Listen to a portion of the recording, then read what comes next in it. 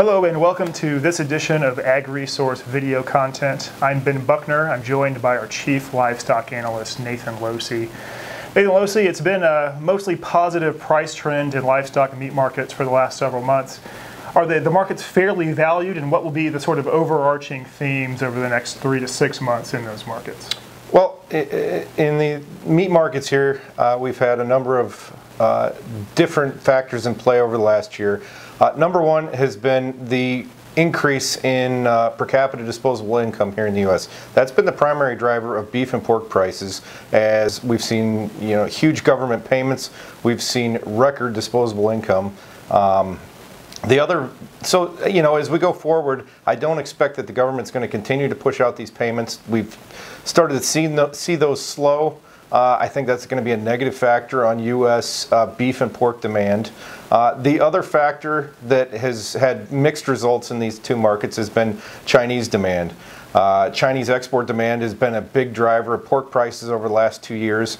But as the Chinese have built out their herds, we're seeing exports and sales slow dramatically this year. I think by the middle of 2022, we'll see hardly any pork exports to China. Their hog herds are back to where they were pre-ASF, and Chinese pork prices have just collapsed in the last 6 months. In beef, it's a different story. We've never really seen the Chinese active in the U.S. beef market. This year, they are the fourth largest buyer of U.S. beef. We have record beef exports, record beef sales, and China accounts for the majority of that increase. So when the Chinese beef demand slows, that's hard to tell. Nobody saw it coming when it started. But I think it's definitely a factor to watch, and the market needs to be aware of it. The biggest concern right now for the beef market is we still have historically high carcass weights. Our feedlots are still not caught up from the COVID backlog from 2020. But when we start to see weights decline, we could see a pretty strong rally in cattle prices. For right now, a lot of that's priced into Chicago. We have December cattle pushing around 130. Our view here is if we can get December over 135 and February over 140, we're ready to tell our feedlot customers to go ahead and start hedging cattle for late 2021 and early 22.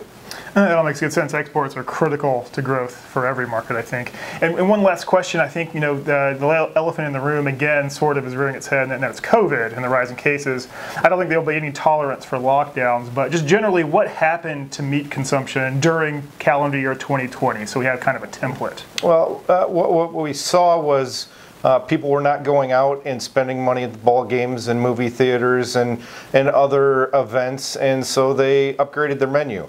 And the government helped them upgrade the menu by, giving out unemployment bonuses and, other direct payments. And so, we saw a tremendous increase in meat consumption, red meat consumption, through at-home dining.